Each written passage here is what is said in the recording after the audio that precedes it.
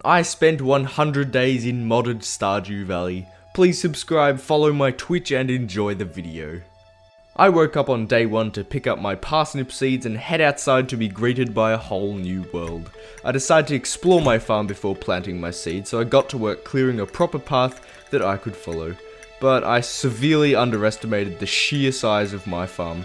It took me until 3 PM to be satisfied with my exploration, so I planted my seeds and went off to check out the town. I found a brand new house in town where I met Olivia and Victor. I then went down to Blue Moon Vineyard where I met Sophia. I then headed back to my farm and went off to bed. In the morning of day 2 I watered my parsnips and cleared my farm area a little before heading into town. After buying 8 bean seeds from Pierre, I petted Dusty, then headed back down to Blue Moon Vineyard where I said hello to Sophia. I then met Andy, who owned a small farm south of mine, then finally returned to my own house and went off to bed. When day 3 came around I wanted to do some serious exploration, so I took out my map to see where I could go. I started out by going to Jojima where I found a pelican statue sitting behind it. I then headed upwards but the mines were still blocked, so I checked out the above area. Then headed back to my farm where I spent the rest of the day clearing and exploring before going to bed. On day 4 I wanted to meet the wizard, so I wandered towards town when I met Claire walking down from the bus stop. When I arrived in town I headed down. On the way to the wizard's house I stopped by at the vineyard to say hello. When I finally arrived at the wizard's house I realized how much he was out farming me. When he didn't let me into his house after all of my effort, I just went home and went to bed. On day 5 I woke up to some mail from Susan saying that she was stuck up in the mountains, so I harvested my parsnips and did absolutely nothing about it. After heading into town and giving Dusty many pets, I sold my parsnips and spent the rest of the day clearing out a large square of my farm for future farming space before heading to bed. In the morning of day 6 I decided to finally do something about the woman stuck in the mountains, so after watering my crops I headed up. When I got to the mines, the mine wasn't there, so instead I kept walking and eventually found a beautiful little area containing the mine and the Adventurers Guild, but no farm. So I decided that it must be with the bathhouse up near the train station. Since that was still inaccessible by me, I just went home and went to bed. On day 7 I watered my crops, then headed into town to say hello to the townsfolk. When I arrived I met Martin, another new NPC. I then said hello to Olivia before heading down to the beach and exploring it for new stuff before heading home and going to bed. On day 8 I didn't record, my computer hates me. All I did was fish and explore. When I left home on day 9, my parsnips were ready, so I harvested them and wandered down to Pierre's. After selling them I bought some potatoes which I went home and planted. I then spent the rest of the day in the mines, and at level 7 I called it a day, returned home and went to bed. Day 10 was a special day. It was the day that Nob the cat could join me on my adventure. After watering my crops I cleared my farm for a bit before going down to see Andy, then discovering a bridge to the east of the town. I crossed it but there was nothing on the other side. Disappointed I went home, cleared out my big farm cave, then went to bed.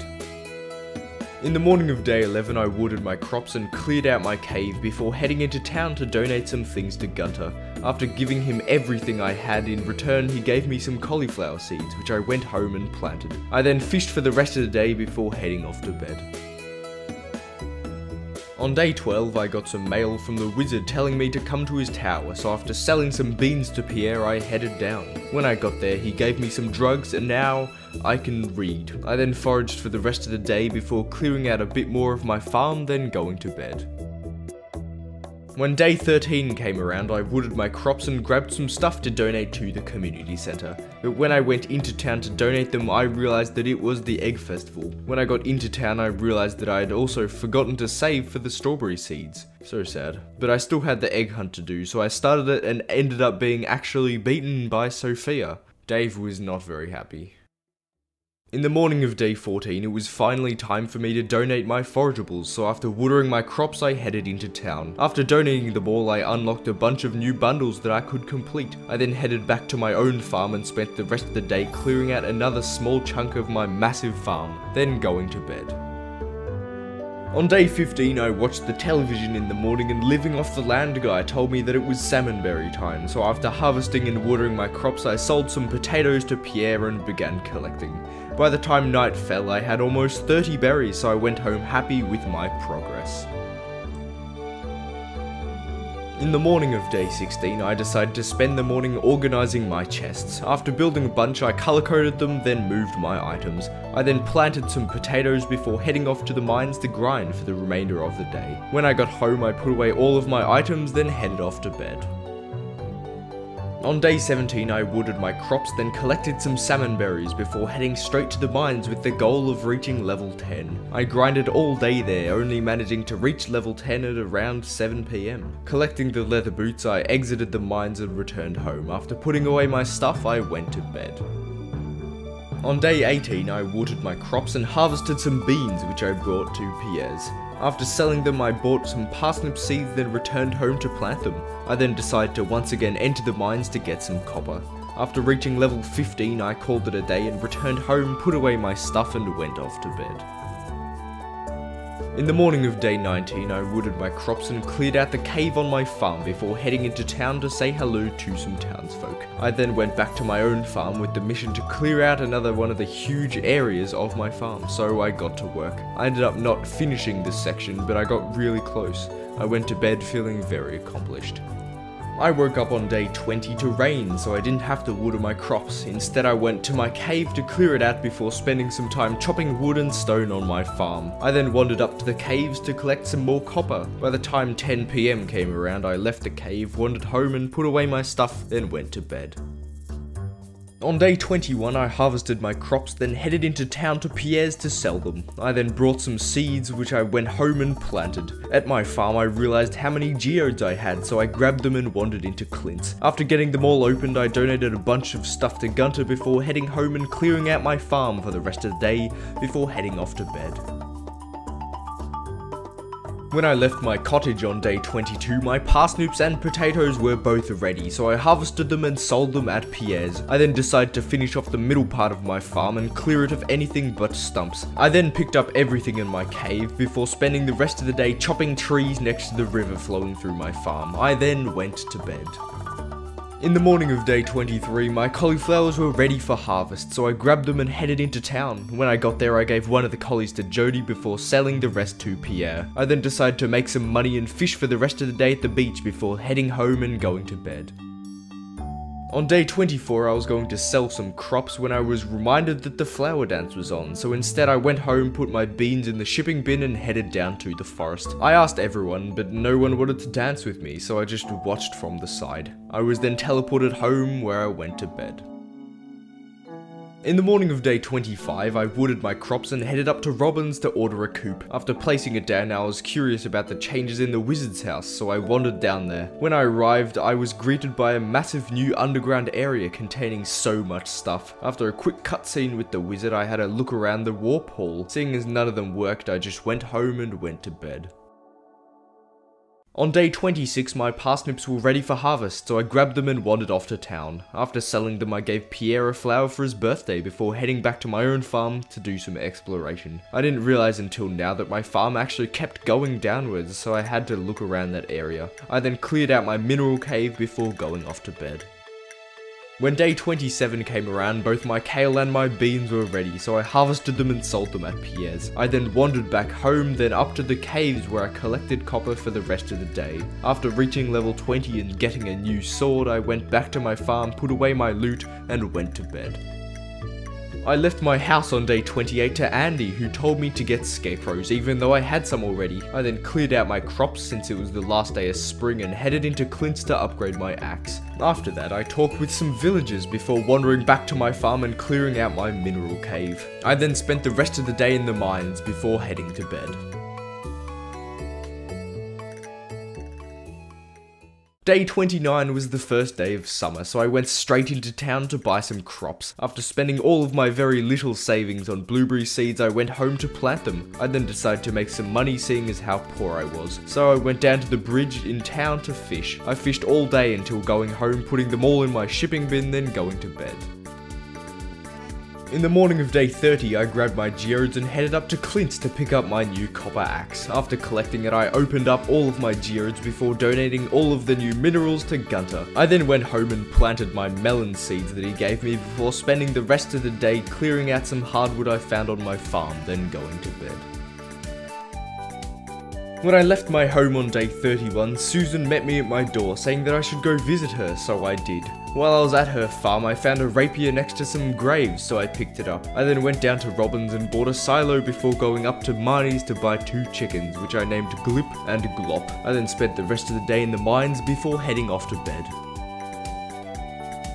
On day 32, I realized how much of my farm I could not access because of my low-level tools, and I wanted to fix that, so I started the tool grind. There were a few parts to this grind. The first was to reach level 40 in the mines to start getting iron. The second was to collect iron, and the final part was to upgrade my tools from normal to copper to iron. Since I only needed to upgrade my pick and my axe, the upgrading process wouldn't take too long, so I went to the mines and got grinding. On day 40, I got to level 40 after upgrading my pickaxe to copper. I then got grinding iron for the next 3 days until on day 43 I upgraded my axe, and on day 45 I collected my axe and upgraded my pick. All I needed to do now was wait. And finally on day 47 I got my new steel pick and went to bed thinking of all the places on my farm that I could unlock using my new tools.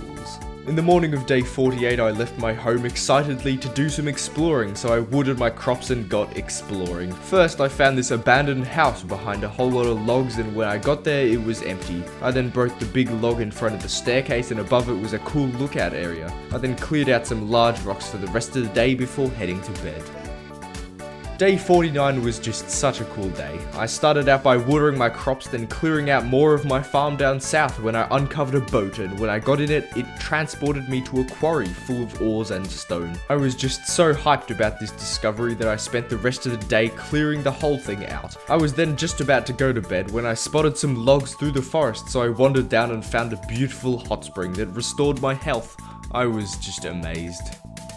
When I left my home on day 50, I was greeted by Robin. She said that she was doing a checkup on the old shed that I had found yesterday. After looking around, she told me that if I got her resources, she could fix it. 600 stone, 150 hardwood, 50 iron bars, and 20 battery packs. It was a lot, but doable. So I got straight to work upgrading my foraging so that I could unlock lightning rods. I foraged for the rest of the day before heading to bed.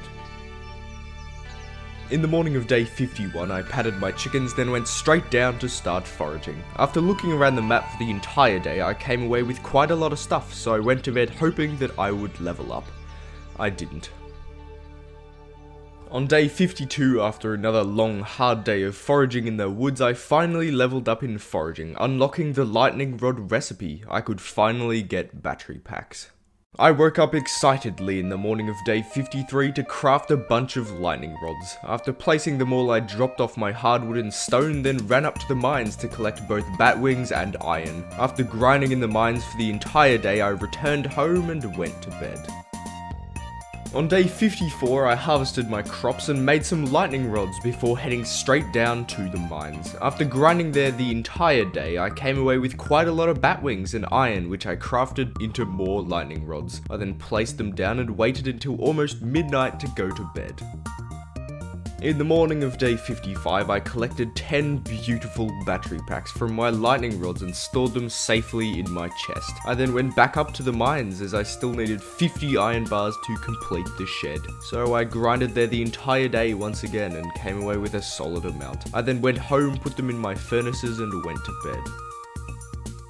On day 56, I went straight up to the mines. When I was there, I realized how long getting 50 iron bars would take to get, so I decided to dedicate some days to straight grinding for iron. So I got mining, and in the morning of day 61, I collected my last smelted bar and gave it to the shed. The only thing I needed now was 5 battery packs, which I could get during the next storm. I was proud of my efforts. In the morning of day 62, seeing as I didn't know the secret quarry existed until a while into my playthrough, I thought that there must be other places that I had missed, so after patting my chickens, I got exploring. And after not looking for long, I found an entrance to a huge new area. After looking around, I found the Ordra vineyard. It looked abandoned, and when I had a look inside, it was empty and overgrown. I then had a look around the rest of the area, but it was relatively empty. I then went home and went to bed.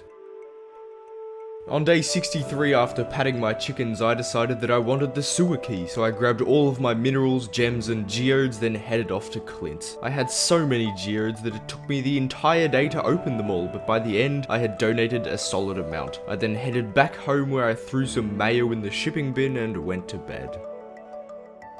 On day 64, I harvested my cranberries and patted my chickens before heading down to collect blackberries since they were in season. I walked around most of the map grabbing blackberries, and by the time night fell I had a bunch. I then wandered back home and went to bed. In the morning of day 65, I watered all of my crops, then headed straight up to the mines. I ended up getting all the way down to level 90, unlocking the obsidian edge, which was just 10 times better than the sword that I was currently using. After grabbing it, I went home, put some gold in my furnaces, and went off to bed.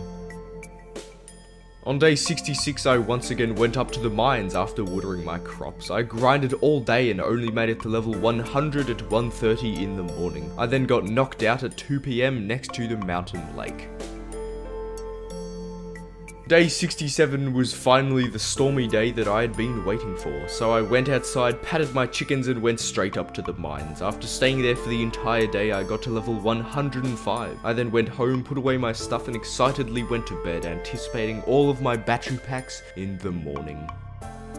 Day 68 was finally the day that I could finish my shed, so I grabbed my battery packs and headed straight to it. After depositing them into the chest, nothing happened. I took a look around, but still nothing happened. So I thought that the cutscene must be tomorrow, so I spent the rest of the day clearing out my farm, then going to bed. On day 69, I was walking around Jojamart when I came across the bridge that I had found at the very start of my journey. But this time when I tried to cross, there was something on the other side. It was just a massive field filled with grass. I found a sparkling wizard's tower, and when I went onto the teleport pad, I got teleported into the wizard's warp hall. I then returned home, but the sparkling wizard didn't want to let me in. I then found a train station. There was a machine that would teleport me to the station in Stardew Valley. I then returned home and went to bed. In the morning of day 70, my shed was complete and I wanted to fill the upper floor greenhouse with sprinklers, so after doing my chores I headed straight down to the mines. After grinding there on level 60 for the entire day, I returned home, put away my stuff, and went to bed. And on day 71, I went up to Pierre's to buy some seeds for my shed. I then went up to the station because there was a train coming past. The train was literally infinite. It was so long. Eventually, when it ended, I decided to follow it through the tunnel, but it had just disappeared. Strange. I then got an introduction to my new shed by Robin and planted my cranberries for the rest of the night before heading to bed. Day 72 was the Stardew Valley Fair, so after watering my crops I headed straight into town. I then set up my display, but I ended up coming second. I wondered if I should have just put up Mayor Lewis's pants. After collecting my 500 star points, I betted them until I had 5,000, then sold out the store. I then tried to bet once more, but lost everything. I then teleported home and went off to bed.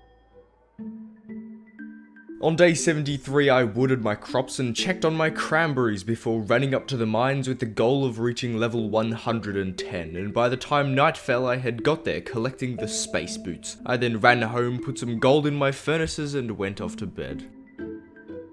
In the morning of day 74, I harvested my cranberries before going straight up to the mines with the final goal to complete it and get the skull key. After hours of grinding in there, I finally got the staircase down, reaching the bottom. I had done it. After grabbing the key, I exited the cave and wandered home. When I went to bed that night, I felt very accomplished.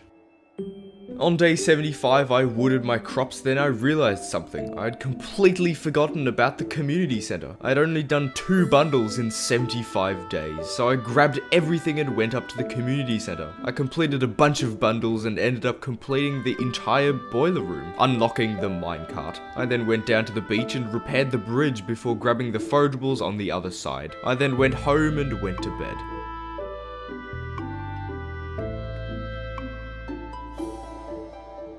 On day 76, I wooded my crops and patted my chickens before heading down to say hello to Andy and Sophia. I then went up to the Adventurers Summit to see if I could use the boat yet, but I couldn't. I then walked down to Cindersap Forest to see if I could find any more secrets down there, and after not finding anything, I just went home.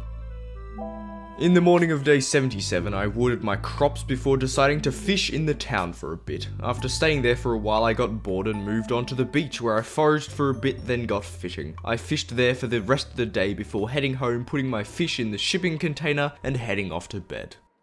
When I woke up on day 78, I had a mission to get a big barn and unlock goats for some serious money, and this process had a couple of steps that I had already outlined. First, I needed to get a barn, then I needed to make 2 silos, and finally upgrade my barn, so I headed straight up to Robin's to order it. On day 81, my barn was finished its construction, so I went up to Robin's to buy a silo. Day 84 was the day that my first silo was finished, so I went up to Robin's and once again bought another silo. On day 86, my second silo was finished its construction, so I went up to Robin's but she wasn't there, so I came back the next day and ordered the upgrade for my barn. All I needed to do now was wait, then buy my animals. And finally, on day 89, my barn was finished its upgrade and I could go to Marnie's to buy some livestock. I bought 2 cows and 6 goats, which I named Bonk, Blonk, Clonk, Stonk, Clonk and Monk. Normal names. In the morning of day 90, I patted my chickens before heading straight to Clint's with my geodes. After opening them all, I donated all of the new stuff that I had gotten to Gunter. I then counted up all of my donated items and the total was 51, only 9 items off getting the sewer key. So I went and wandered around the southern area of the map for a while looking for artifact spots before heading off to bed. On day 91, I patted all of my animals before heading off to my shed. When I got there, I headed upstairs and all of my cranberries were ready for harvest, so I grabbed them all. I then excitedly ran up to Pierre's and sold them for 35,000 gold. I decided to not spend all of my newfound riches immediately, instead I went up to the mines to grind iron for the rest of the day. I then returned home and went to bed. Day 92 was the ice fishing festival, so after patting my goats I wandered down. When I got there I had a chat to some of the townsfolk before starting the fishing competition. After 2 minutes of hardcore fishing I came out first with 5 fish, winning a bunch of tackle and a hat. An actually useful prize. I then got teleported home and with nothing else to do I just went to bed. In the morning of day 93, I collected my metal bars before heading down to tend to my animals. I then went up to Marnie's to buy an auto collector, but she wasn't at her house, so instead I went up to the mines to collect iron so that I would have lots of sprinklers when winter ended. After grinding there for the entire day, I took the minecart home, put away all of my loot, then went off to bed. On day 94, I patted my chickens when I realized that I didn't have any heaters in either my coop or my barn, so I went over to Marnie's and bought 2 heaters and a milk bucket. I then returned back to my farm, placed the heaters and milked my goats and cows. I then decided to donate my last dwarf scroll to Gunter. In return, he gave me the Dwarvish translation guide, which I used to purchase explosives. Finally, something useful.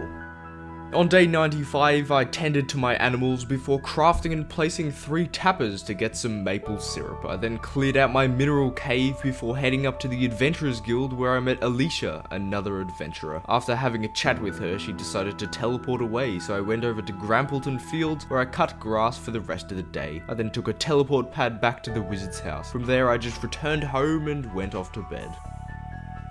In the morning of day 96, I tended to all of my animals before grabbing some resources and heading up to Robin's to buy a stable. After placing it down, I went up to Clint's to open some geodes, then donated some stuff to Gunter. I then spent the rest of the day clearing out my greenhouse as all of my cranberries were ready for harvest. I threw them in the shipping bin, then went to bed. On day 97, I patted my goats before grabbing some essence and heading off to the wizard's tower. I gave him both of them, then went back to my own farm to clear out my quarry of stones before deciding to fish on my farm for the rest of the day. I fished near the boat, under the waterfall and above the waterfall before throwing my fish in the shipping bin, then going to bed. On day 98, I milked my goats, then went down to Marnie's to contemplate whether or not I should buy the auto collector. I didn't, so instead I returned to my farm to name my new horse Nobby. I then rode Nobby into town to donate some things to Gunter, and when I counted how many I had given, it turned out that I had given 60. So I rode back to my house in anticipation of tomorrow morning. Gunter wasn't at my door on day 99, I was very confused. Instead I tended to my animals, then went down to the mines to purchase more explosives. I then used those explosives to get stone and other resources very fast. Eventually I got the box that popped up saying that the night market had started, so I left the mines and rode over. I checked all of the stock and the only thing I found that I wanted was the giant Christmas tree, so I bought it and placed it down on my own farm. I then went to bed. And it was finally day 100. All of these days had led up to this very moment. I walked outside and decided to spend some money. And I had 50 grand to spare, so I could get basically anything I wanted. I started out by heading to Robin's and bought a telephone and a calendar. I then went up to the Adventurers Guild and made the biggest purchase of my entire playthrough. I bought the $25,000 sword, the lava katana. With my epic new sword, I returned home and went to bed. Thank you all so much for watching, but before you go, I'd like to shout out Flakely. He's my online friend and he has a very small channel that he puts lots of effort into, so if you have the chance, you should go definitely check him out. Bye, subscribe, follow my Twitch. Okay, goodbye.